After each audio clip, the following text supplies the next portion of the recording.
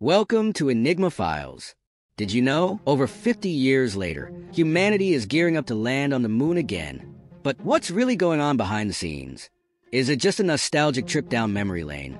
Or is there something much bigger at play? From technological advances to global competition, from lunar resources to military strategy, the truth behind NASA's Artemis program might just blow your mind. Today, we're peeling back the mystery and diving into this upcoming space adventure. Let's uncover the stories and challenges that you probably never knew about. Alright, let's talk about the Artemis program today.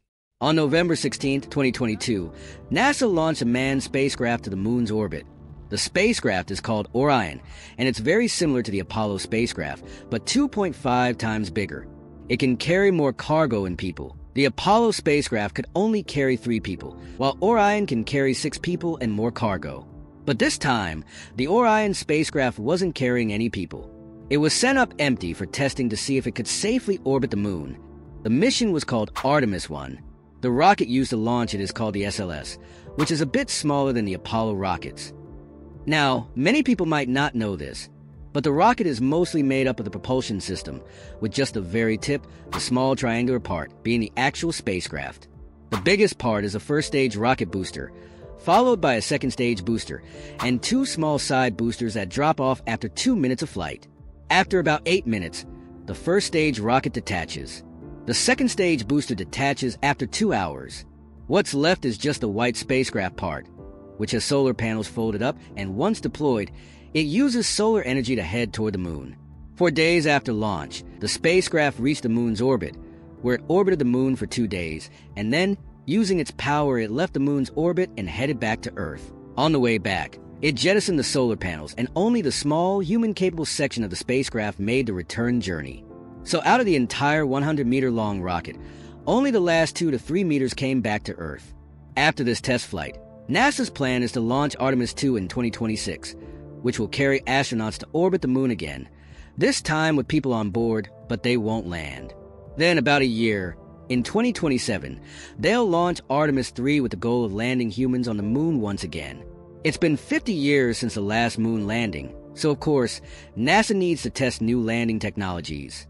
They're being extra careful because many of the people who organized the first moon landings are no longer around, and some of the technology from back then has supposedly been destroyed.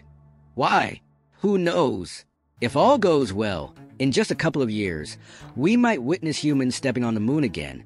I'm guessing if there's a live stream, we'll probably get over 3 billion viewers. And speaking of Artemis 1, NASA released an interior photo of the spacecraft. And guess what? There are no real people on board, just mannequins. Inside the Artemis capsule, there are actually 3 mannequins, but only one is visible in the photo. And here's the twist, one of them is dressed as Snoopy. Why? To honor Apollo 10's lunar module, which was also named Snoopy. So, 50 years later, Snoopy is back, flying in space and testing out new tech for the upcoming moon mission. Talk about a space comeback.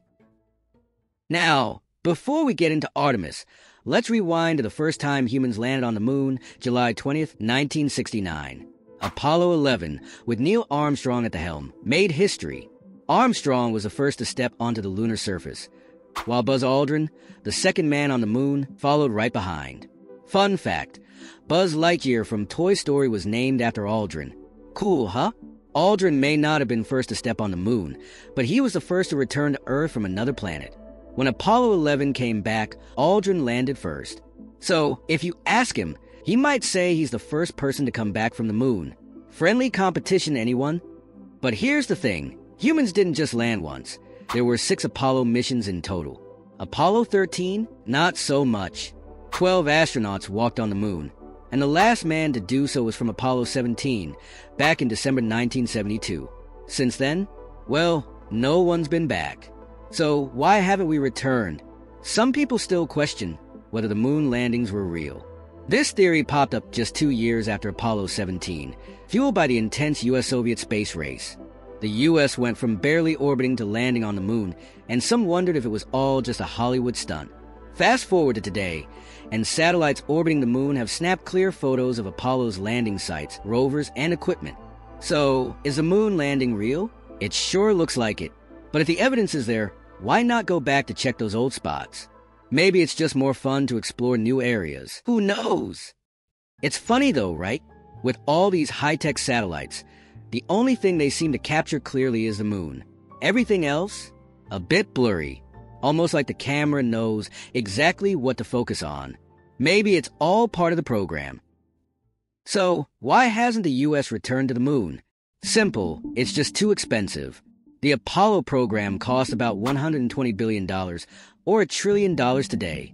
And the US government is already running a hefty deficit. But here's the twist. NASA admits the cost of moon missions has dropped significantly.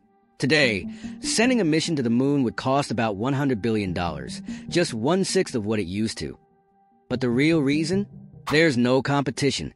When the US landed on the moon, it was a flex on the Soviets, showing who was boss in the space race. And since then, no one else has landed. So, why go back? Well, now there's a new challenger, China. Let's take a look at their space advancements. In 2003, China launched its first astronaut Yang Liwei into space aboard Shenzhou 5. Just 2 years later, they had a 2-person crew on Shenzhou 6 for a 5-day mission. By 2007, China launched Chang'e 1, its first lunar orbiter, and in 2008, astronaut Zhai Jigang made China's first spacewalk. Talk about moving fast. In 2013, Chang'e 3 made history as the first soft moon landing since 1976. Then in 2019, Chang'e 4 became the first mission to land on the far side of the moon. No one had done that before. But China didn't stop there. In 2020, they brought back moon samples with Chang'e 5. Now they're working on lunar bases, Mars missions, and more. It's clear, after 50 years of the US holding the moon title, China's making waves in space. Does the US feel threatened? Absolutely. They're still reeling from China's rapid progress, even though they landed on the moon half a century ago. Enter the Artemis program, which aims to return to the moon and build a permanent base. Why? Because whoever gets to the moon first gets to call the shots. And the US has bigger plans. A manned mission to Mars to turn it into Earth's second home. Why Artemis? It's named after Apollo's twin sister, Artemis, the Greek goddess of the moon.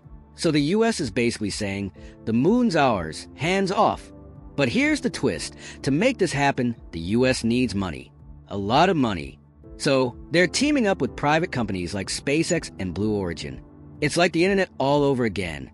The military developed it, then privatized it, and boom, look at where we are now. And space? Well, it's got big money potential. First up, internet. There are still remote places without it, but satellites could solve that problem. Whoever controls space-based internet controls the future of the web. Enter Elon Musk's Starlink, with over 3,500 satellites already in orbit and a goal of 42,000. And he's not alone. Jeff Bezos' Project Hyper plans to launch 3,000 satellites, and Masayoshi Son's OneWeb had big plans too, though they hit a rough patch. But it's not just about the internet. There's a whole new frontier, transportation. Imagine getting from one side of the Earth to the other in just 30 minutes. Rocket-powered flights. No more 30-hour flights, just 30 minutes to anywhere. Pretty wild, right? And don't worry if this seems like a distant dream. In just a few years, it could be a reality for the super rich. In 10 to 15 years, it could be for everyone. Communication and logistics will be the big moneymakers. But there's also tourism. Space tourism is already happening. In 2020, Bezos and his crew, including an 82-year-old astronaut and an 18-year-old high schooler, went up in Blue Origin. Richard Branson's Virgin Galactic did the same with their own space tourists. Sure, it's more like an amusement park ride right now. But in the future, space hotels, zero-gravity bathrooms, and meals with a view of Earth, the moon, and the sun. The possibilities are endless. Space tourism could even take us beyond Earth. Imagine taking a trip to the moon. First lunar flybys, then landings.